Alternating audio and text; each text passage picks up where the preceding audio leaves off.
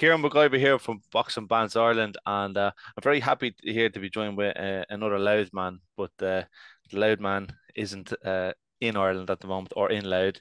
I'm here with the Irish Matrix, Conall Treanor.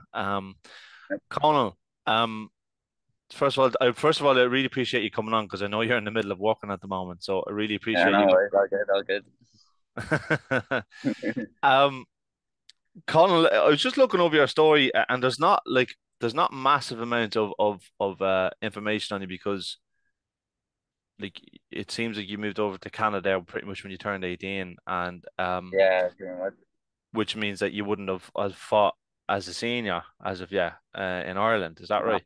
Um, Yeah. Yeah. so first of all, like what made you first of all move over to Canada?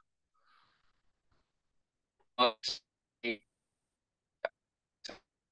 School, I was always like, I always had to do something. I couldn't be just contained. So like, I went to college for a bit and I didn't like it. So it was like, right, what else can I do here? My mom Mm, was like, either fucking try find a job here or even try go to Canada work with your dad because my dad was here.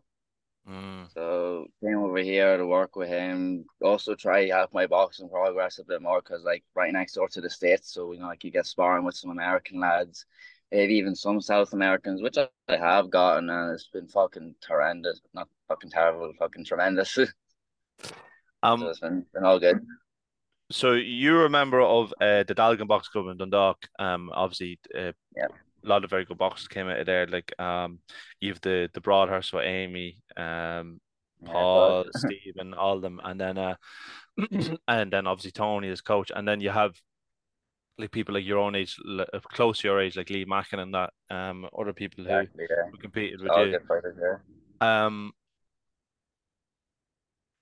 a lot of people in that club would have been people that would have competed for elites and things like that as bosses. Oh yeah, What yeah. what made you turn pro over in Canada so early? Because a lot of people could have said, Yeah.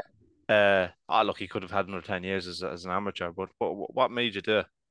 That's not really my dream. Like everyone has this like amateur thing. Like, yeah, amateur is good and all. Like it's good to have that Olympic dream, but I don't really like. I'll see like, okay, I can win an Olympics, but where will I progress after that?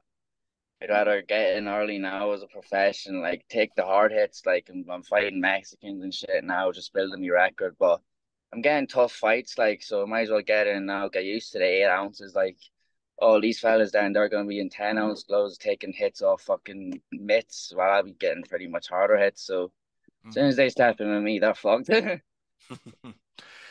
Whose uh, idea was it for you to turn pro? oh, it's always been mine. Like since I was 17, like I said to my coach back home, I was like, listen, I really want to turn pro. Like 'cause this is when COVID was on. Like there was no amateur fights, and we were always getting told like, yeah, tournaments coming back, this and that. Then they getting cancelled. So I was like, fuck this, man. Can I just go pro? And he was like, no, Um, I just give it time. so who is it that turns you pro over there? My coach over here now, his name is John Mendoza. He's fucking amazing coach. He's been at it 20 to 30 years. He's a few world champions himself, actually. There's one what he's got now. Her name's Vanessa Bradford.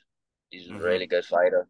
She's a really good hmm fighter. She won hmm the WIBO, I'm pretty sure, hmm not too long ago. Yeah, that was a good fight. mm.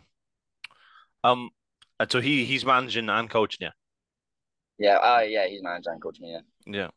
Um, so how long were you over there till you had your first professional fight? Because I know you had your first fight in March this year, if I'm right. Yeah, I'm over here now about a year and a half. I was amateur last year as well, like just to feel out like the Canadian lads, see how they do. And honestly, it was a lot harder back home, so I was like, fuck it, let's go pro now. I must ask, was it a bit of a shock for you for the pro game when you realize how much at the start you're the person that has to do a lot of the groundwork, like selling tickets, paying for your opponent, things Oh like that? yeah, it is hard, like, but Was that a bit of a shock at the start?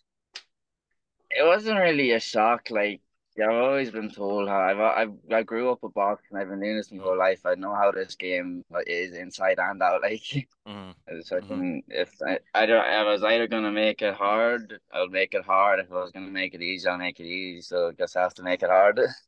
mm. Second fight was only last month, and you got a stoppage. Yeah. Can you just tell me about your fight? It was a good fight, yeah. I learned a lot from my first one. I came in more calmly, just feeling them out. I worked my jab a lot. Mm, As first about 30 seconds in, I cracked him with a right to the body or it was a left to body. I can't remember which one, and I seen that hurt him. So then that whole round, he just, kept going to the head and switching to the body, just breaking him down. hmm And in the second, I could just tell he was done, like, and just kept working, kept doing what I was doing, worked the body. And then there was a wee bridge on his nose that I kind of noticed. So I was like, right, we'll see what happens here. I cracked him. Then that opened him up completely. Then just blood coming down. The doctors had to come in and stop it. Um, Um, are you planning to get out again this year? oh yeah, we want to have another fight. I'm hopefully fighting again in 2 weeks or 3 weeks in Toronto. And then after that, another one in November, start of November or end of October. Yeah, yeah. So you're getting the Big fight. ideal start, as many fights as you can back to back. Yeah. Um, since you've left, in particular in Southern Ireland, it seems that the professional game is really set to pick up again with shows, and the Yeah. domestic scene in particular has gotten very tasty. And like you've Eric Donovan who just retired, and he was the featherweight Irish champion. Um, is the domestic scene at home something that would interest you if you were offered the right fight at the right time to fight for an Irish title or Celtic title? Was that something you'd entertain? Um, 100%. Like, I'd have to talk to me manager obviously about that, but for a fight in Ireland, that is the big highlight I would want in my career. Mm, No matter like how big it is. At some point, I would like to fight in three arena, just like how Katie Ted and all them just mm, recently done. Like, I want mm, to put something big on like that. mm, Because boxing isn't really that big in Ireland. Like, when you really look at it, like, with no support whatsoever. Like, and we have so mm. many great fighters. Yeah, yeah. It's just horrible. Like, that's really what I want to bring most of more of that, and like bring a big crowd, bring all these people, like show what Irish people can really do, like how we can really fight. Mm, yeah. The show, one of the shows was that recently. Colin Murphy fought Liam Gaynor for the Irish title at super featherweight, and that was a headliner in Belfast. Like, Yeah, if it was something like that, if it was something along those lines where you just came home for 2 weeks and you fought for one of those belts and went back out to Canada with an Irish title, and you'd have a European ranking as well. Like, yeah. would that be something you'd like to pick up? Seeing as a senior, you didn't get to compete in the elites as a senior. Would that be something that you'd like to take off? Like, Probably, yeah, like, cause then really that would be just showing like I'm best in Ireland. Like, why wouldn't I want to do that? Mhm. So, what's your plan? Like, you're only 19, so I imagine like your coach is in no way rushing you. So, Yeah, I don't know. is it just take one fight at a time? He's been at this game a long time. He knows how to do it rightly. So he wants us to start off slow, few hand pick fights, like it's how pro boxing goes, and then as I get better, like I'm doing really well now. Like just for now, I'm just getting used to the punches, getting used to being in like a pro scene from transition to amateur now. He wants me to do so. Mhm. But within the next sometime next year, more than likely, he wants to fight me for a Canadian title. So that should be Mm. good. And then hopefully after that, then maybe I come back grab the Irish title.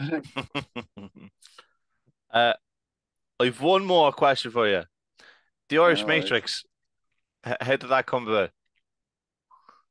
Because the first time we actually had nicknames, it was funny. It was way back I was younger. I was like 14, 15, and I was like, my nickname was the Trickster.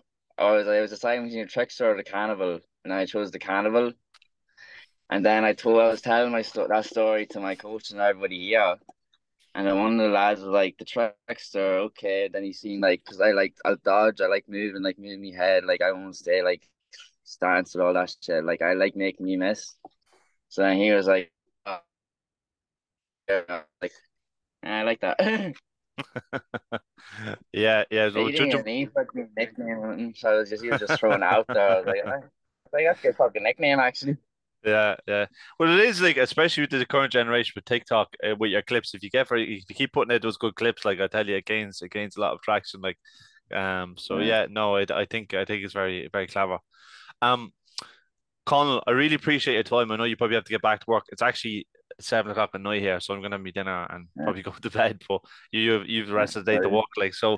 I really appreciate Yeah, you doing it, and I imagine it's hot over there, like so. Yeah, thanks very much. yeah, sunbeaming. Yeah, right. Thanks very much, Conall. Yeah,